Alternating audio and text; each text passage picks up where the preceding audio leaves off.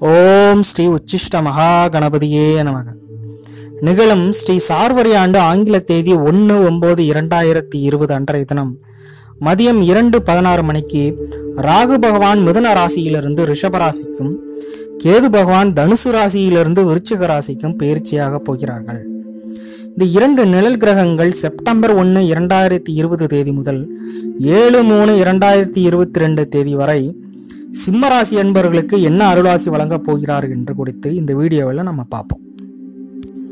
பொதுவாக ராகு பகவான் மேஷம் முதல் கன்னி வரை, அதாவது மேஷம், ரிஷபம், கடகம், சிம்மம், கன்னி. அதே மாதிரி கேது பகவான் பார்த்தீங்கன்னா கன்னி, விருச்சகம், கும்பம் இந்த ராசிகள்ல ராகு கேது பகவான் சஞ்சரிக்கும் காலத்தில் நன்மைகளையே அதிகமாக செய்வார்கள் அப்படின்னு மூல நூல்கள் சொல்றாங்க. கடந்த 1.5 வருட காலமாக ராகு பகவான் 11 சஞ்சரித்த காலமும், கேது பகவான் தனுசில் 5ஆம் வீட்டில் சஞ்சரித்த காலமும் நட்பலன்களையே அதிகமாக அளித்திருப்பார்கள். ஒரு சிலருக்கு சுயஜாதகத்துல சரியில்லாத தசாபுக்தி காலத்தில் கெடுபலன்கள், கலப்பு பலன்கள் நடந்திருக்க வாய்ப்பு இருக்கு. இப்போ வரக்கூடிய ராகு கேது பயிற்சி ராசிக்கு 10 ரிஷபத்தில் ராகு பகவானும், ராசிக்கு 4ஆம் இடத்தில் கேது பகவான் விருச்சகத்தில் சஞ்சரிக்கும் காலம் எப்படி இருக்க போகுது அப்படிங்கறத நம்ம பார்ப்போம்.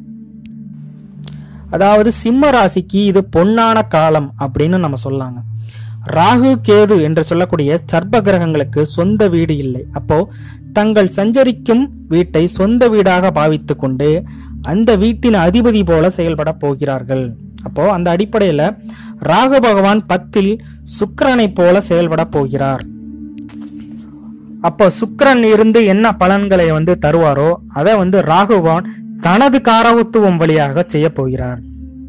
முக்கியமாக தொழில் செய்வோருக்கும் உத்தியோகத்தில் இருப்பவருக்கும் இது ஒரு சிறப்பான காலம் அப்படின்னு சொல்லலாம். உத்தியோகத்தில் இருப்பவருக்கு பதவி உயர்வு, சம்பள உயர்வு கிடைக்க போகிறது. சொந்த தொழில் செய்து கொண்டிருப்பவர்கள் தொழிலை விரிவுபடுத்துவீர்கள். அரசியலில் இருப்பவர்களுக்கு இப்போது உயர் பதவி, அந்தஸ்து, அதிகாரம் புதிதாக கிடைக்க போகிறது. இயல்பாகவே சிம்மராசி அன்பர்களுக்கு பாத்தீங்கன்னா பதவி தானா தேடி வரும்னு சொல்லுவாங்க. இப்போ இந்த ராகு கேது பயிற்சி பாத்தீங்கன்னா இன்னும் ஒரு படி முன்னேறி இன்னும் நீங்க பதவி உயர்வு பெறப்போகிறீர்கள். பொதுவாக ராகு பகவான் சுக்கிரனின் வீடுகளில் அமர்ந்த சிறப்பான பலன்களை தருவார் என்று மூல நூல்கள் சொல்லப்பட்டிருக்கு. அப்போ அதன் அடிப்படையில பாத்தீங்கன்னா அனைத்து விதத்திலும் சாதகமான பலன்களை ராகு பகவான் அளிப்பார். அடுத்து கேது பகவான்.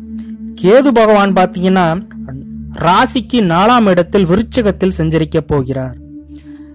அதாவது வண்டி, வாகனம், புதிய சொத்து வாங்குவது, விற்பது போன்ற விஷயங்கள் இப்போ வாய்ப்பு கொஞ்சம் குறைவாக இருக்கு அப்படின்னு சொல்லலாம். வீடு, நிலம், மனை வாங்குவது, விற்பது போன்ற விஷயங்கள்ல இப்போ எச்சரிக்கையாக இருக்கும் காலம். அடிக்கடி வாகன செலவு வர்றதுக்கு வாய்ப்பு இருக்கு, அல்லது சிறு சிறு வாகன விபத்து கூட நேரலாம். படிப்புல இப்ப கொஞ்சம் ஆர்வம் குறைவு ஏற்பட வாய்ப்பு இருக்கு. தாயாரிடம் கொஞ்சம் நல்லுறவு இருக்காது. தாயாருக்குமே இப்ப உடல்நல குறைவு இருக்கும். அடிக்கடி உங்களுக்கே உடல்நல குறைவு ஏற்படலாம். ஏன்னா 4ஆம் இடம் சுகஸ்தானம் இல்லையா, அப்பப்ப சுகக்குறைவு ஏற்படும் வாய்ப்பு இருக்கு.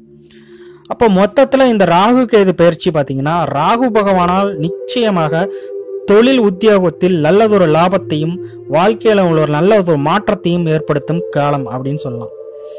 சரி, இப்ப வழிபாடுகளுக்கு நம்ம வருவோம். வழிபாடுகள் பாத்தீங்கன்னா ராசி அதிபதி உங்களுடைய ராசிக்கு அதிபதி பாத்தீங்கன்னா சிவபெருமானை எக்காலமும் வழிபடுவது மிகவும் சிறப்பு. பிரதோஷம் காலம், பௌர்ணமி காலத்துல சிவன் கோயில் சென்று வழிபடுவது மிகவும் சிறப்பு. மொத்தத்தில் இந்த ராகு கேது பயிற்சி உங்களுக்கு சாதகமான பலன்கள் நிறைய இருக்கும்னு சொல்லி விடைபெறுகிறேன். நன்றி.